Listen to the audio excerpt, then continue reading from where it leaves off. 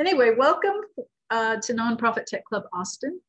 And we appreciate your taking the time. I know we have some Facebook Live viewers right now, and you're very welcome. We will have a recording of this program on YouTube on the TechSoup page eventually. And also, if Sean has any slides, we'll post those on SlideShare. But we are glad to have you, and you can look at this 24/7 in another day or so at your leisure, if not live. We are a part of a network of tech clubs across the nation and the world. NTEN, Nonprofit Technology Network, was our first sponsor here in Austin, and that took us certainly nationwide. And then TechSoup Connect joined us, and that made us have a global reach, which we really like that. Get in some really interesting conversations with our friends all over the world. Programs are free to all. We are managed entirely by a group of volunteers, and Sean Hale, our guest speaker today, is one of those. Thank Kevin. They do all their work for us free of charge, and we also are very inclusive, and we like to invite people of all backgrounds and skill levels to our meetings. And we went online last year with COVID, starting in, I guess it was April.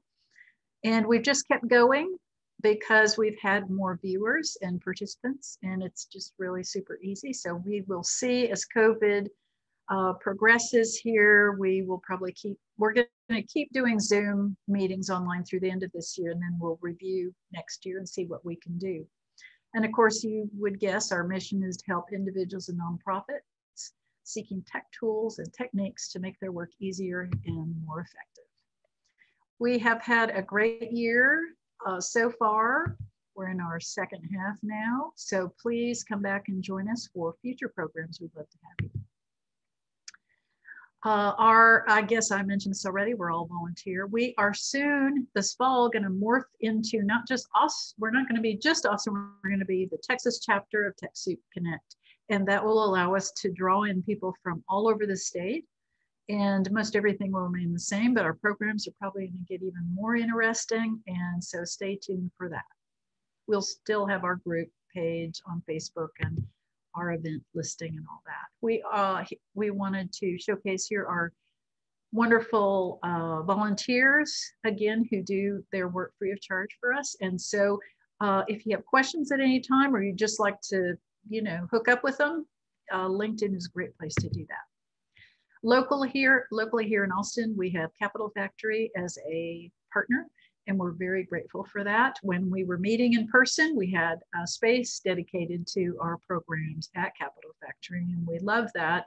And they stayed with us through COVID, and so we are in touch with them every week just about, and they post our events on their event page. Capital Factory has expanded into Houston and Dallas, by the way, and I think maybe they have their sites on San Antonio, I don't know, but it's a startup hub and a tech hub, and really a friendly, great co-working and educational space, and also to ramp up your startup. It can help you do that if it's a social good startup or a for-profit one.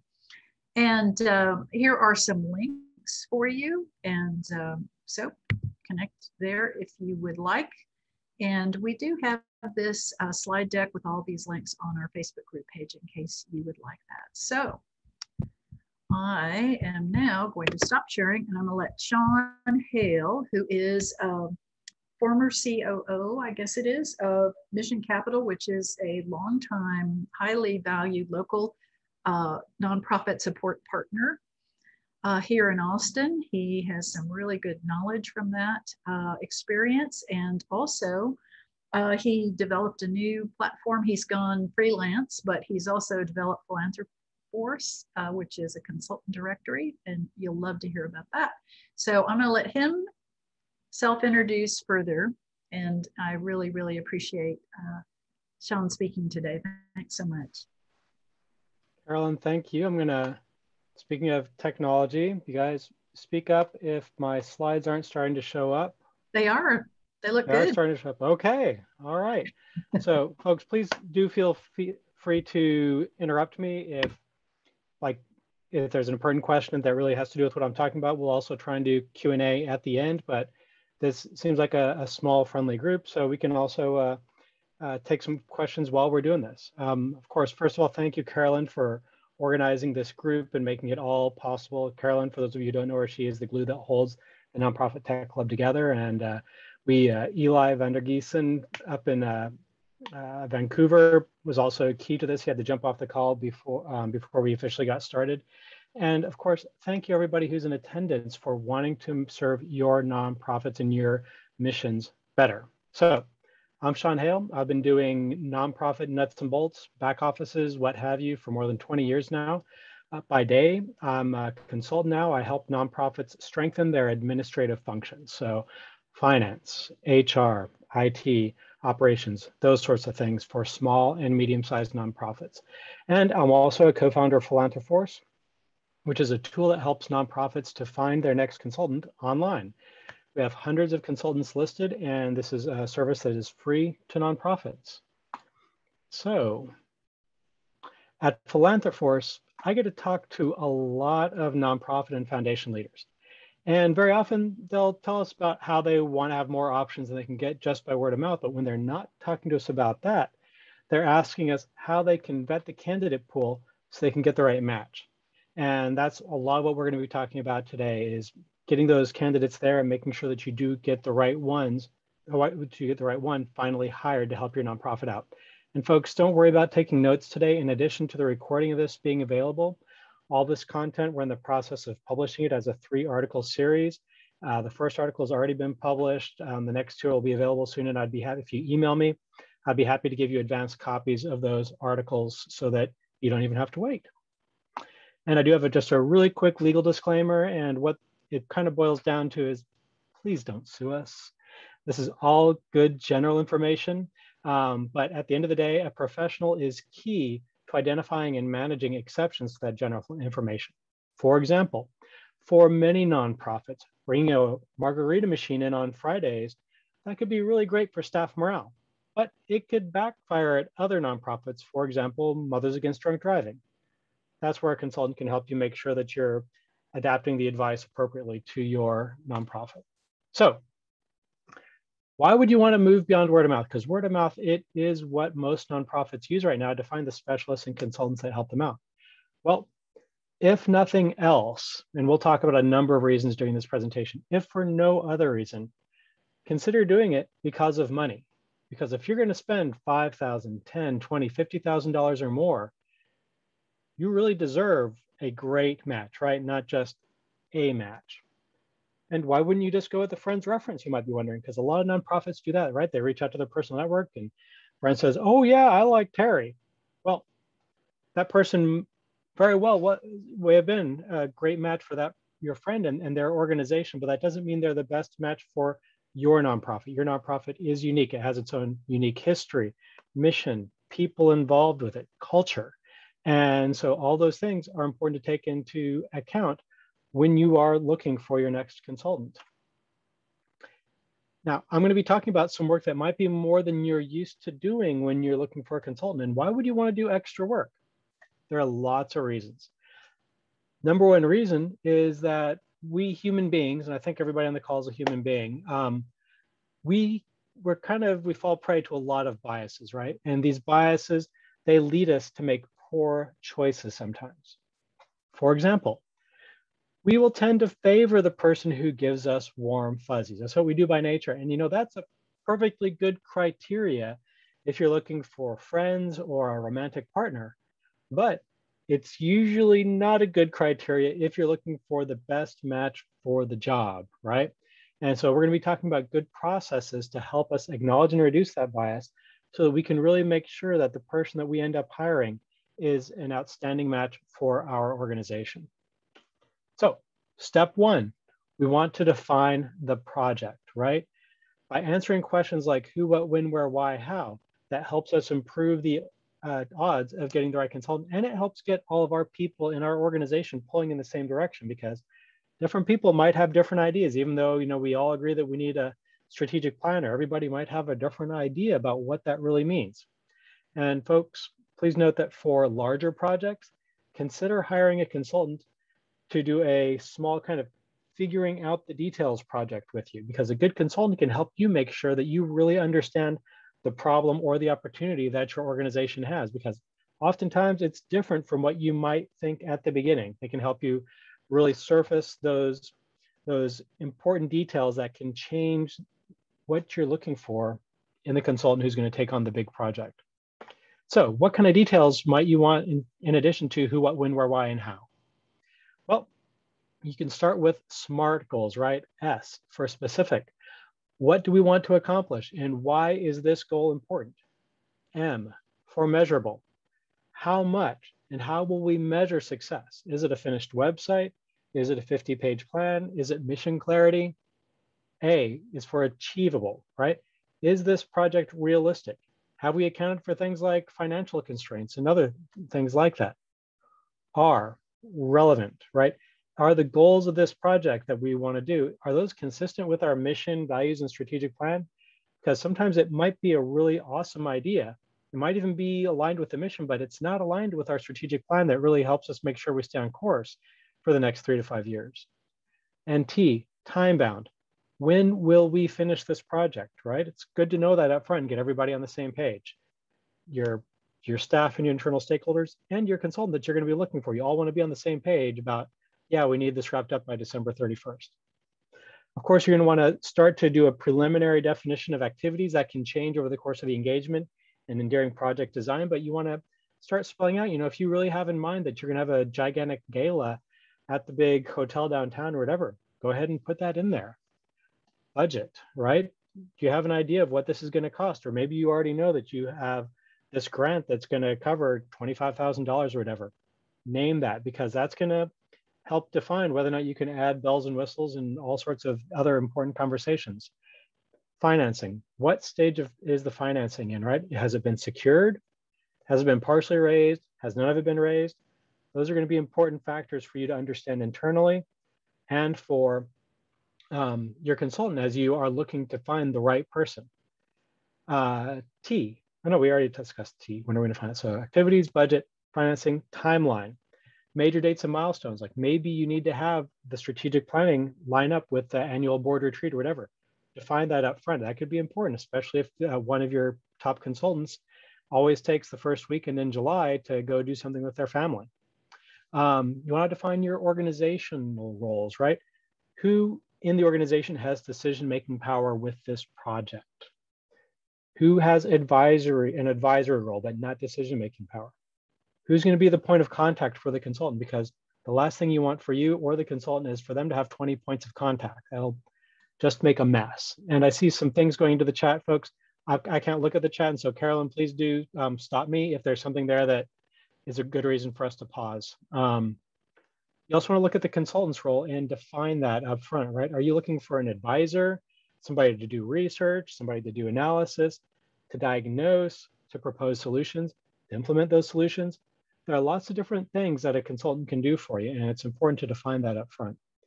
And everybody, the above list, it's not comprehensive, and you're not even going to always use all the different things that I just named. For example, I often get hired to provide ongoing financial advisory to nonprofits, among other services. And a traditional timeline doesn't come into play much. It does a little bit, but not so much. All these project details that you're going to be building out, these are things that you want to share freely internally to make sure everybody on your team is pulling in the same direction. And you want to share this with your applicants so they can help self-select and really understand what you're looking for and help you figure out jointly whether or not it's a good match. You're also going to want to define criteria for your consultants, right?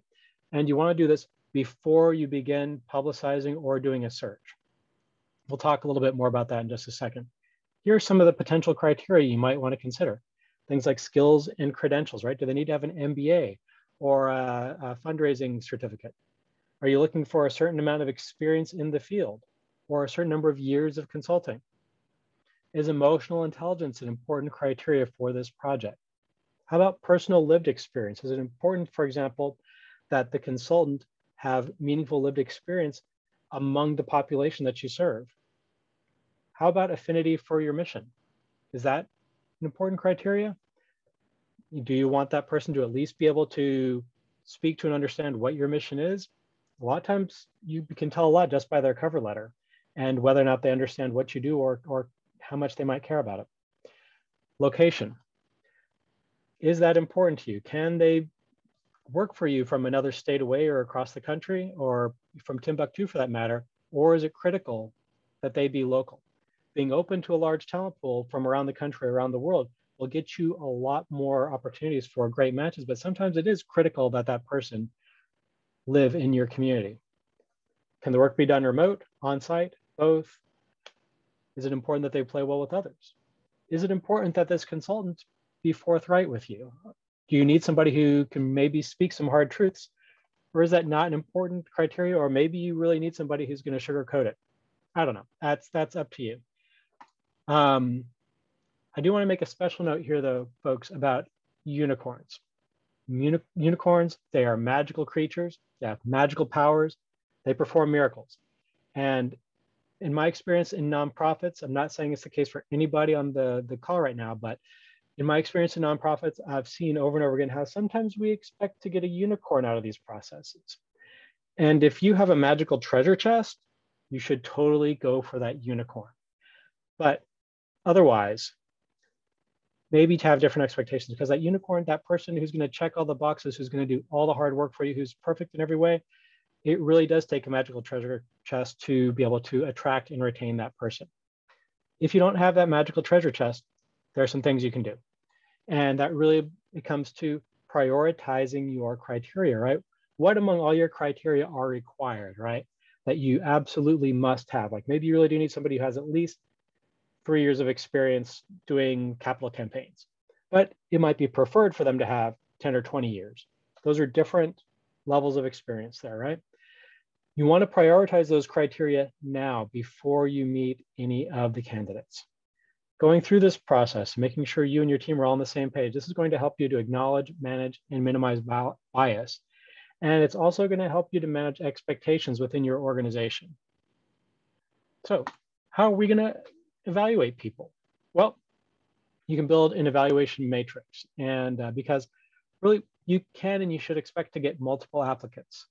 And why do we want to use an evaluation matrix? Why do we want to minimize bias? Well, again, human beings like me, and I expect every other human on this call, we all have a certain level of bias. Sometimes we know about it, sometimes it's unconscious.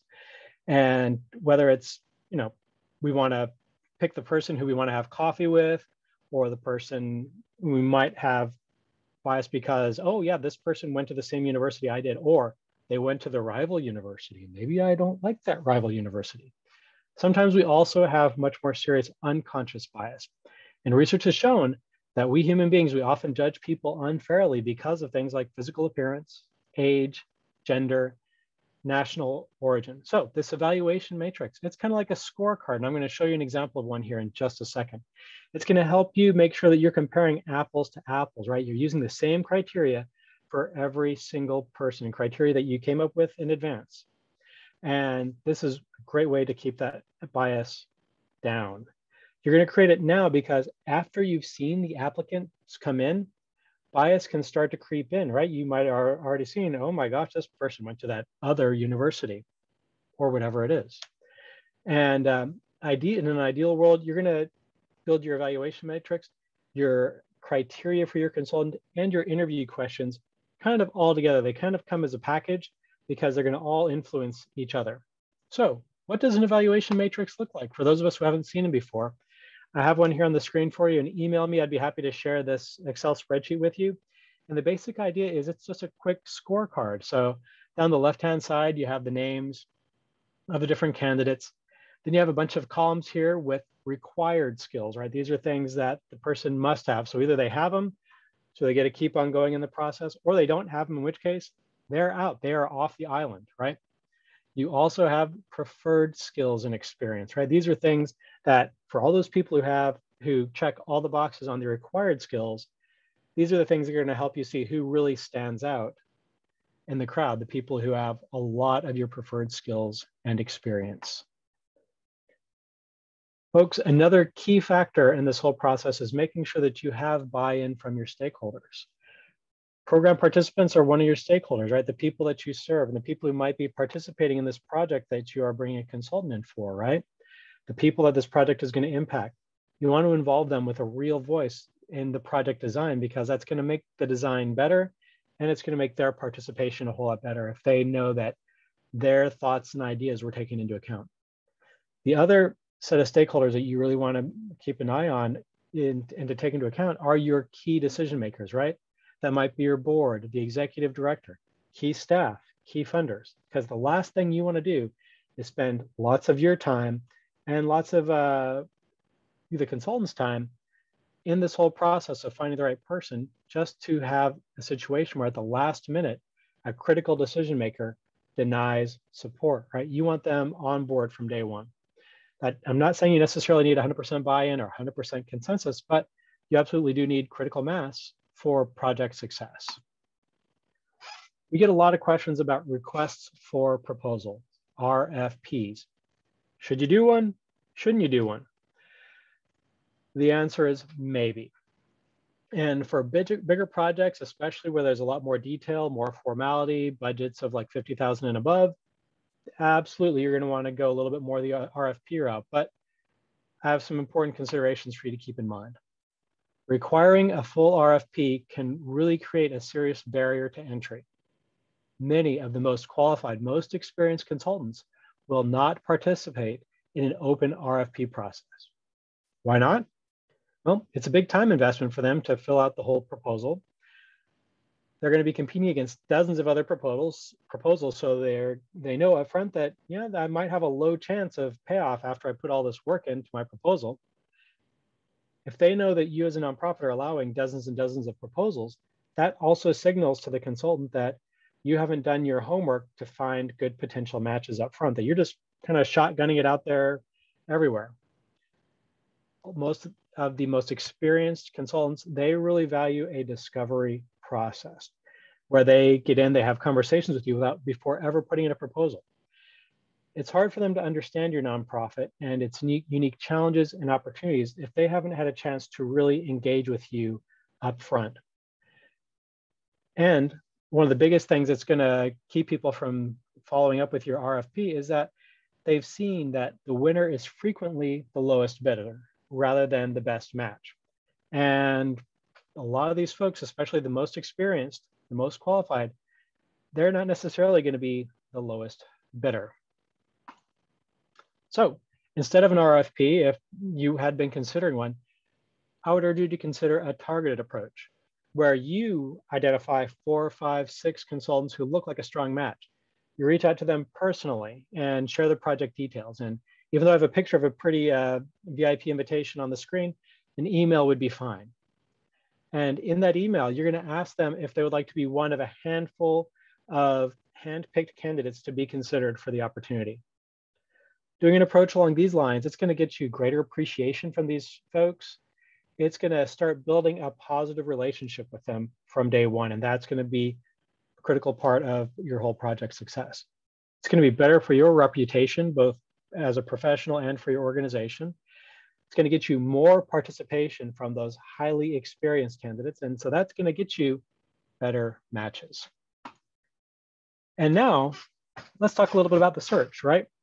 And in an ideal world, we are casting a big net. You know, just in Texas, we estimate that there are more than 1,000 different consultants, independent consultants serving nonprofits. And you want to like cast a big net and have all those people potentially at the table, right? And you don't want to have just cast a net that's going to have 4 or 5 consultants. You want to have as many as possible. Around the country, there are tens of thousands of great, talented people serving nonprofits. And you want to get the best people to the table, you cast that big net. And this has always been a best practice. So step 1 in this is by looking at nonprofit consultant directories. And there are some regional ones. And so if you are outside of Texas, you might actually have a state nonprofit association. Check with them. They might have one or be able to point you to one. And there are a few national ones as well. Philanthroforce, of course, in full disclosure, I'm a co-founder of Philanthroforce, director of nonprofit consultants. And there are a couple of other national ones that you may want to take a look at. CGT Connects, which is based up in the Chicago area, and nonprofit.ist. which is based in the Raleigh, North Carolina area. Where else are you going to search? Because you want to ideally bring as many people to the table as possible. There are professional groups out there where you can look. There are informal ones. You might find them on Facebook or LinkedIn. Some of those are organized by specialty, others by region. There are also formal professional groups out there like the Association of Fundraising Professionals or the Grant Professionals Association. And so if you're looking for a grant professional, by all means, reach out to them as well. And then you have your personal networks, right? Yours and your staffs, your boards, your stakeholders. And so the more people are sharing this opportunity on their social media, LinkedIn, Facebook, all of that, the more potential applicants you're going to get into your pool. And so now, great, you've gotten a whole bunch of great applications in the door. How in the world are you going to narrow the field, right? Because you don't want to have a phone interview with 30 people, as awesome as they all are. So, here's a pro tip before we get fully into narrowing the field, and that is having a blind application process can help reduce bias. What do I mean by that? That means that at this point in the process, before, if you're the person who's kind of running the search, you don't look at the applications as they come in. In fact, they go to somebody else in your organization, and that person's only job in this process, their only job, is to take all the applications, print them out, and use a big marker to hide the name of the applicant, where they live, and any other critical information that might bias the selection process, like the university they attended or things like that. So that when those applications get to your desk, you're not distracted by, oh my gosh, they went to Texas A&M or whatever university it is that might not be friends with the university you went to, things like that. So you have these 20, 10, 15, however many applicants that have come in the door. That matrix we showed you earlier, that's going to help you to screen those resumes, right? And you're going to see who has all the required criteria. If somebody doesn't, they're out, right? Because those are required criteria. And then for all those folks who check all the boxes for required criteria, you go on to your preferred criteria, right? And you advance the strongest 2, 3, 4 people, maybe 5, to the interview phase. So let's talk about the interview. And to continue getting the best match, to continue to minimize that bias, to continue comparing apples to apples, you're going to use a similar matrix, right? Except that this is going to be based around your interview questions, but similarly, you build it out in a matrix, right? And if you're going to be interviewing by panel, you want to have the same panel in every interview, because the last thing you want to do is interview 4 candidates, but Terry on your team only shows up to 2 of the interviews. Well, Terry's not in a very good position to really compare apples to apples because they've only seen 2 of the 4 apples, right? So to avoid that situation, you want to get time blocked out on everybody's calendars weeks in advance before you even start publicizing the opening, right? Right now, it's the beginning of August. If you're wanting to interview people in the middle of September, go ahead and block out time on people's calendars for September 15th to 30th, right? So that you have those times available. And remember, use the same matrix and the same set of questions for each interview. And folks, I know some of us, we can't do this. In an ideal world, or hopefully you have somebody in your personal network, an HR professional who can help you design interview questions so that you can avoid those questions that are illegal or irrelevant or unhelpful.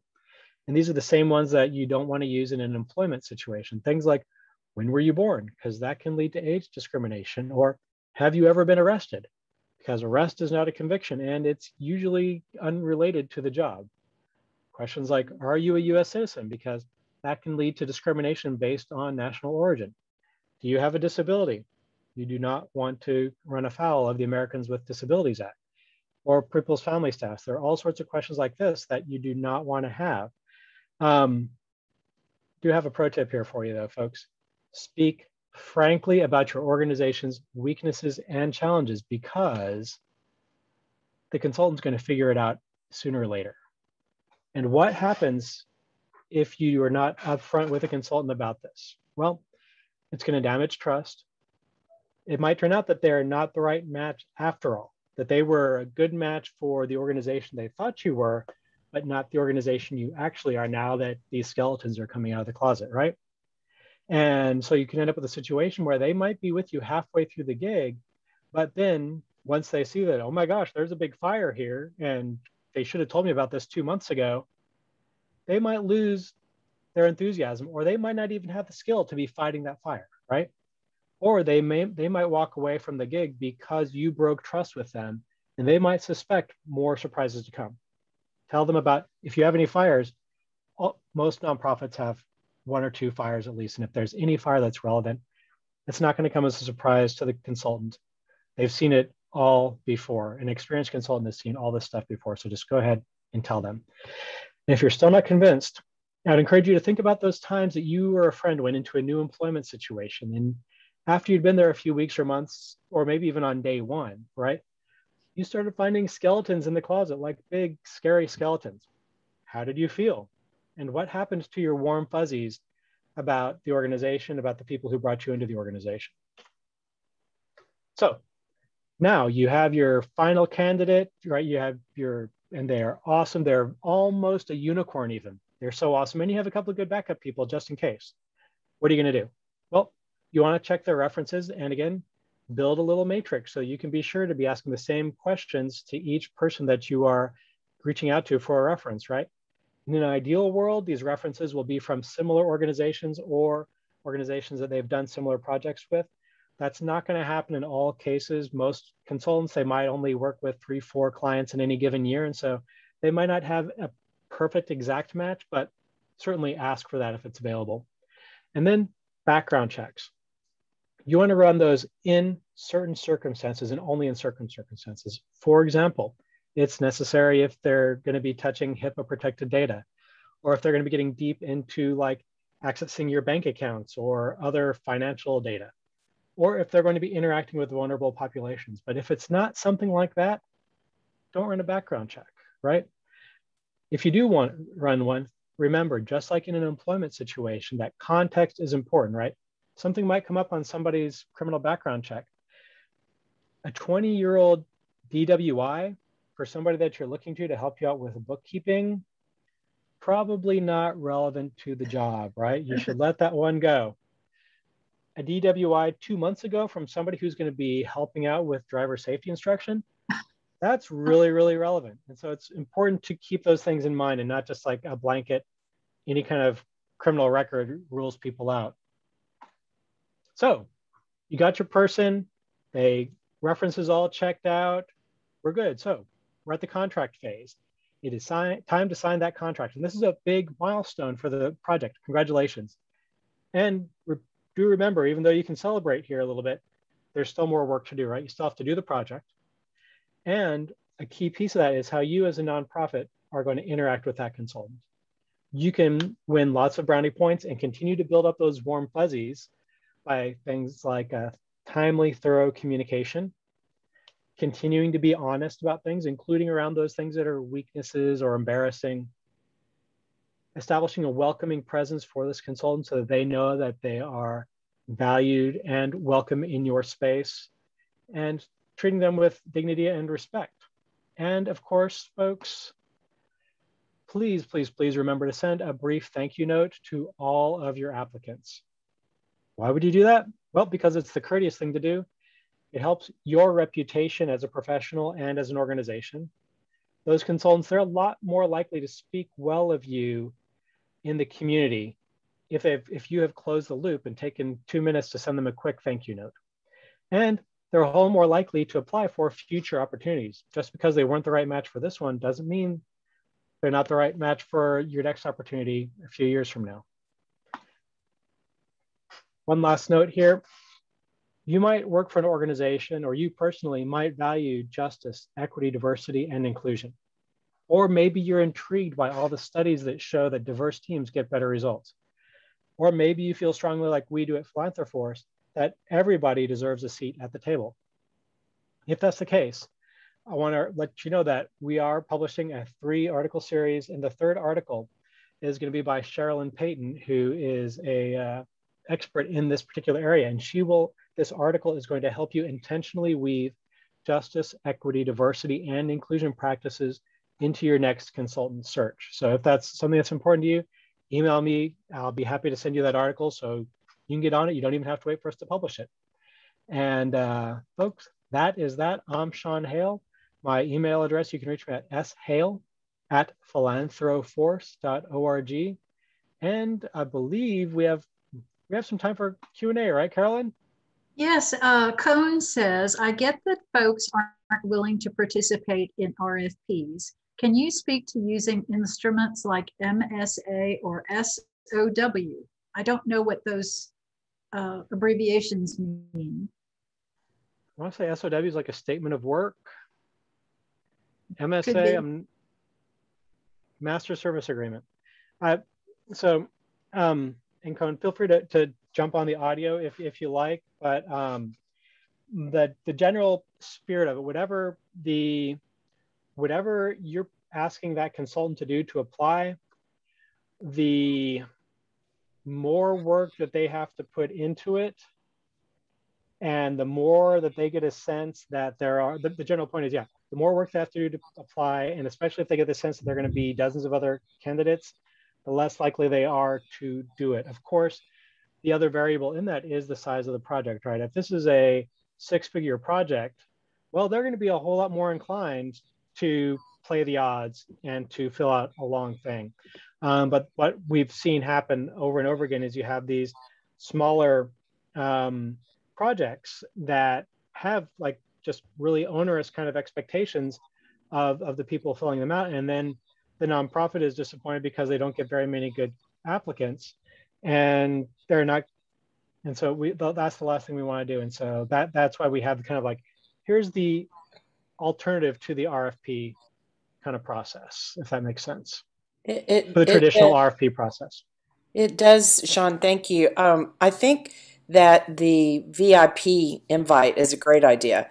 But once you've established maybe right before or right after the contract, I just was wondering about either doing a statement of work, which basically says, here's what we've agreed, and you sign it and we sign it, and or it's a series of projects and you put it under a master service agreement.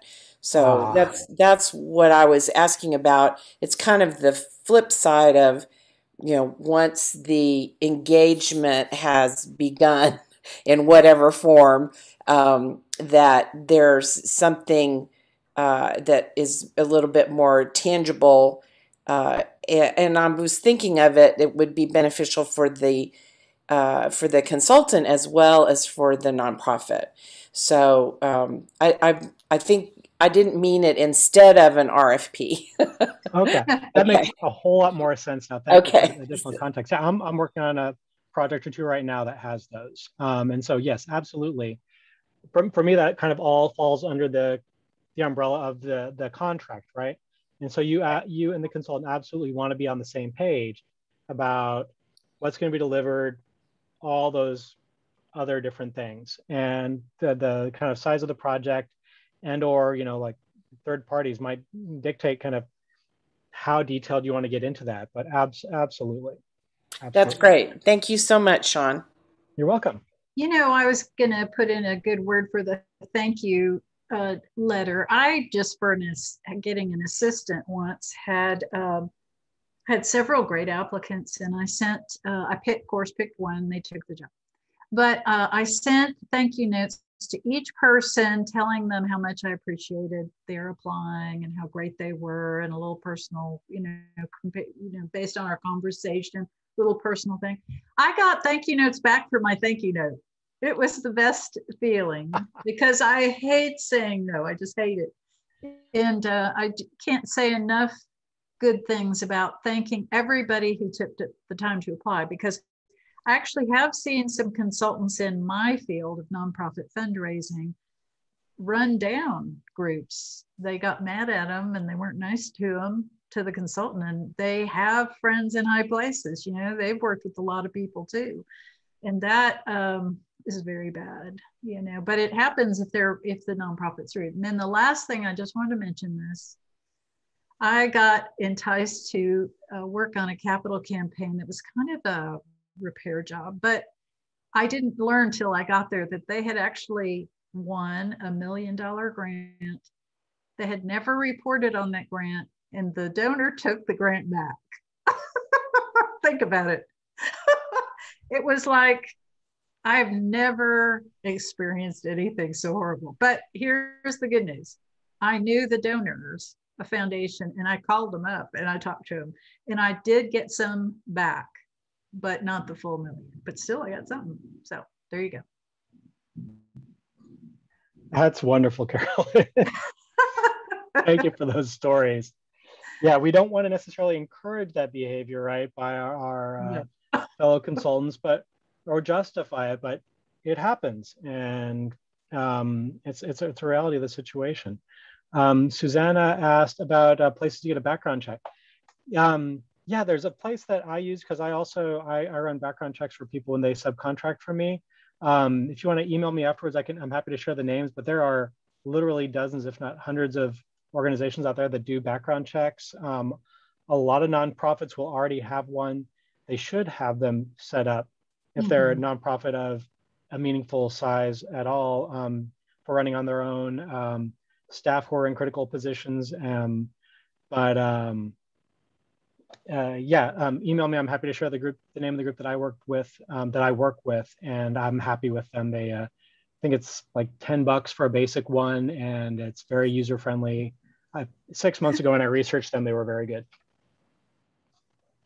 I did want to just mention, Sean, we've had 11 shares of the live stream to different pages on Facebook. So whenever we do Facebook Live, it's really great because people love just tuning in to check it out. And the recording, of course, will be on YouTube eventually of all this in our discussion. Eli will edit it a little bit, but be sure to give your slides with that great contact information to email Eli, because he'll post them on SlideShare. And then I actually was doing this before myself on the event page, but they've been just automatically adding them to our event listing, which becomes real shareable, and you've got it all right on one page. Excellent, excellent. I love the technology, and I love that we have Eli in our corner. Yes, he's great. He's really great. So, and everybody sign up for TechSoup it's free. Please, please, please sign up. And then you can get all these great discounts. I recently had a group I was working with that was paying full price for QuickBooks. And I said, have you been on TechSoup? For 1/10 the cost of QuickBooks, which is not cheap. It's a great platform, but I said, why are you doing that? We need that money in our budget. We don't need to be paying QuickBooks because they're giving it at a huge discount. So it's those kinds of wonderful things to check into. And Zoom and the Adobe Creative Suite and some, cloud services, Dell, really great stuff. So yeah. Does anybody else have questions, or maybe you have a war story you'd like to tell? If there are, Susanna has to have one, I'm sure. Are you still there, Susanna? Yeah. She does a lot of work in grant writing. So. I'm here. I don't have a war story, but I do. I want to get your feedback. I don't know what that shiny. Sorry, I've got the blinds open and the sun is all weird right now. I'd like to get your feedback, Sean. Thank you for a great presentation. I'd like to get your feedback on whether it should fall. I know the answer, I think, but whether it should fall to the organization doing the consultant search or the consultant to create the contract once they are hired. I have been in a situation many times where, as a consultant, I create a contract, and I wonder if that is par for the course, or maybe we should try and advocate it sort of to be more together. What do you think?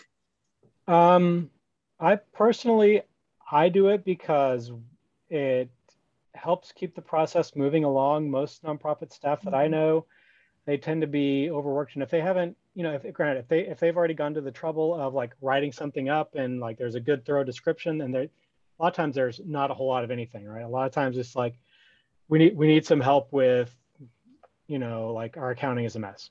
Okay, well, that's all they have written up. Okay, then I will, we'll do a conversation. I'll figure it out. I'll write it up. I think this is what you said, and and we go from there. But just to keep the process moving. But for the larger organizations and the ones that have time, like if they've already, if they've built something more thorough, go with that. Or some of the bigger, more sophisticated ones are going to have a contract and things like that ready. And so, but I wouldn't expect that from most small or medium-sized nonprofits. I a lot of times will work for boards or a board member who's volunteering to fundraise, and they just want backup on that. And I find I usually always write it myself, and I say, look, you can change any of this you want. I'm very flexible, but I go ahead and say, well, I'm going to do this, this, this, this, and this. And then I put in there 30 days notice. You can cancel, I can, whatever it is, don't worry if you have to move on to a new project. I'm okay with that. And so I try and put them at ease, but I find they're like, contract, we don't even know. But it is really good to write it out, because then they can tick it off as you go along and you get done with all the tasks that you've discussed. And I often will add things in there. Today, of course, it's in my line, which is fundraising, of course, with a tech twist in my case. But I always say I'll create a cloud drive in their cloud of choice, Google Drive, and I'll leave all my documentation, all my research, all my written charts, which I track everything, copies of grant proposals and correspondence, and I put it up there. And then after a certain length of time, I'll get off of it and they'll just have it. But they can then use those documents to make new proposals and, to review what went on. And I've had people say that they've used my research charts like for 5 years at least. Because I'll find a bunch of stuff that doesn't. I'll always put in there, well, these guys are not good for this project, but you might look at them in a couple of years for this other one you're thinking about. And so they just have that forever, and they're usually really grateful. I like these cloud platforms because I can work from home. I can work in Dropbox or Google Drive or whatever, and then they can access it, and they're all over the place all the time. So it's good. But yeah, so I put in those tech things, and it's just great to write it out, but they never seem to want to write the contract themselves. I don't know why that is. So I've gotten real used to that. Thank you. Yeah, thank you both. Those are great tips. And maybe that would be a nice presentation for the future, is how consultants can create contracts. Because I always feel like I might be leaving something out, when I do create them. I'm not a legal expert. So, but yeah, no, thank you. Those are great tips. Thank you, Susanna. Cassandra, you had some questions at the beginning before we officially started. Did we answer them all? Are there any that you'd like to address right now? Or maybe you got up to get another cup of coffee? No, I'm here. I just know that if I mute and mute the video, that I have less problems with the bandwidth. Yeah. And I can stay on. So, but yes, I've been here for the whole meeting. Very interesting. I appreciate everything that you've shared. I think that I'm good for right now. Yeah. Okay. Yes. Thank you very much. I appreciate it. Well, okay. Is that everything, Sean? Do we need to let you go and have a life at home with your kiddos? Yeah, they might want to see me tonight. I might. I think so. Yeah, no, but it's been fun. Good. It's been good seeing folks that I've known before and who I've met today. So thank you everybody for joining us. And please do feel, if a question comes to you at 3 a.m., please send me an email. Don't call, but please do send me an email, and I'll be happy to follow up with you. Thanks. Have a good week, everybody. All right.